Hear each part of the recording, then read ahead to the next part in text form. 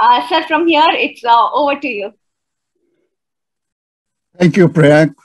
Good morning to all of you. I won't say good morning, good afternoon, good evening. That is for Dr. Plum to say that.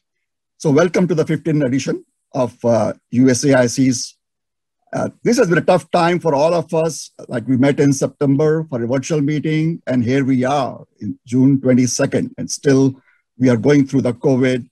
People have survived the first wave, the second wave, and I was in India in April, and it was pretty, I would say, bad situation. Like, we all watched on TV here in the US and Europe over there. But it was really heartbreaking. And I think the entire system was totally overwhelmed, what was going on over there. The good thing is, when I came back here in the beginning of May, there was such a tremendous amount of support and assistance from the US biopharma companies, the large, and even the startups. I was getting almost about a couple of calls per day. Even the startups, they wanted to give their testing equipment and the kits and the PPE. So, and tons of money has been given as assistance over there. This shows the real heart of this industry.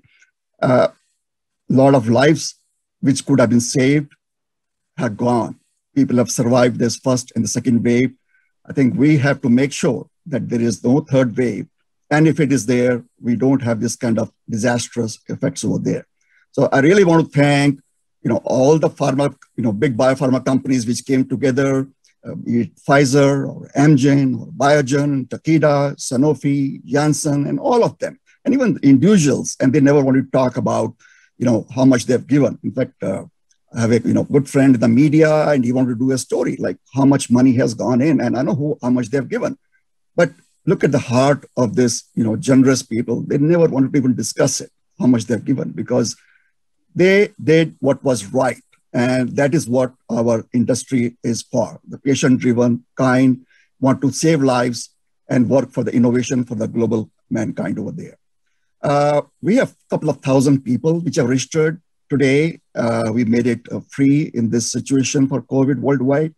It's a great lineup.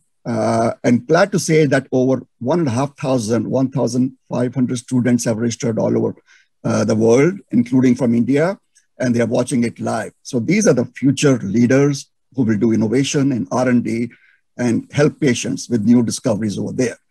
I also want to thank all our sponsors, because I've thanked all the big, pharma and the biotech which helped India in this crisis.